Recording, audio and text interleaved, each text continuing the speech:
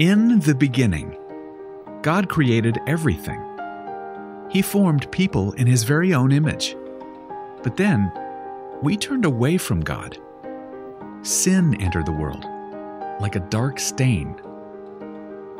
Still, God loved us so deeply that He made a plan to rescue us. At just the right moment, God sent His very own Son, Jesus, to live among us. Jesus healed hearts and minds and bodies. Thousands gathered to hear Him teach. Instead of giving lots of new rules, Jesus turned things upside down by making it simple. Love God, love others. After 3 years of traveling and teaching, Jesus and His disciples entered Jerusalem to celebrate the Passover feast. Huge crowds gathered to welcome Him. But while the crowds cheered for Jesus, the religious leaders made plans to arrest Him. He was turning their world upside down, and they wanted Him gone.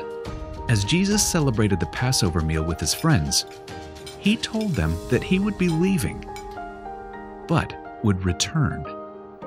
His friends didn't understand. That night, one of Jesus' followers, Judas, led soldiers to arrest Him.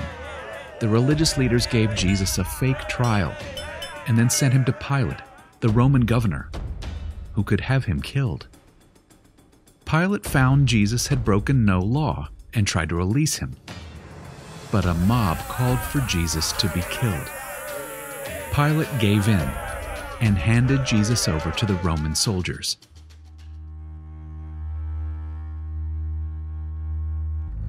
Jesus was forced to carry the heavy beams of His own wooden cross.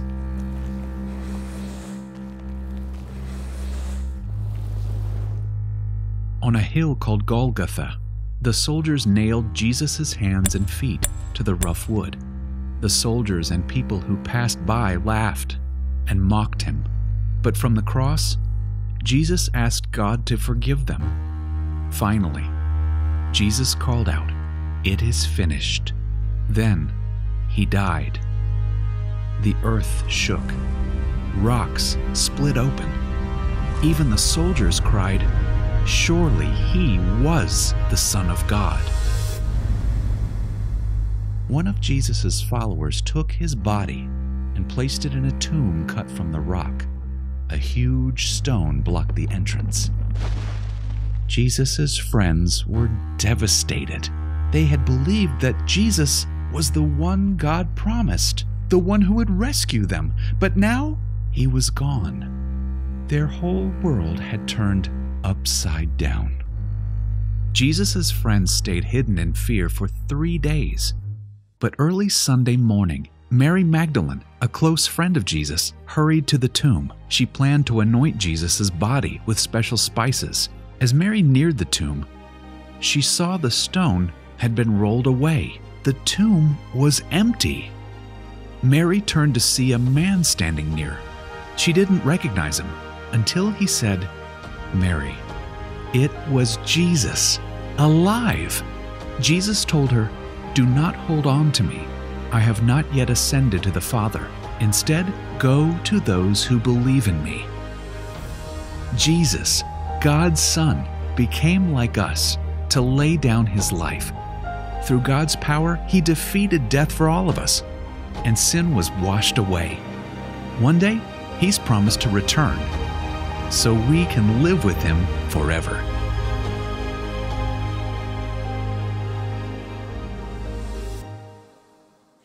Well, that was a fun video, but there was a lot going on, so I wanted to follow it up and make sure you got a couple key points, boys and girls. First, Jesus conquered death. Did you guys catch that?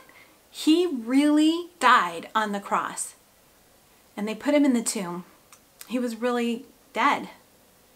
But then something happened, and it wasn't a prank, and it wasn't a magic trick. It was real.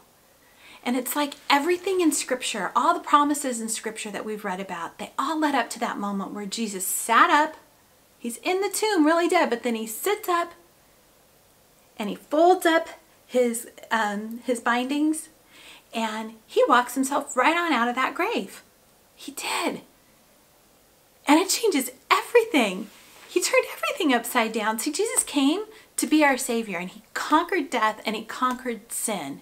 And he did that for you and for me and for our families and for everyone everywhere for all time. And this is the good news that we're celebrating today. Jesus came to be our Savior, and because he rose from the dead, we can have hope in him. A hope that is real, a hope that isn't dependent on what's happening around us.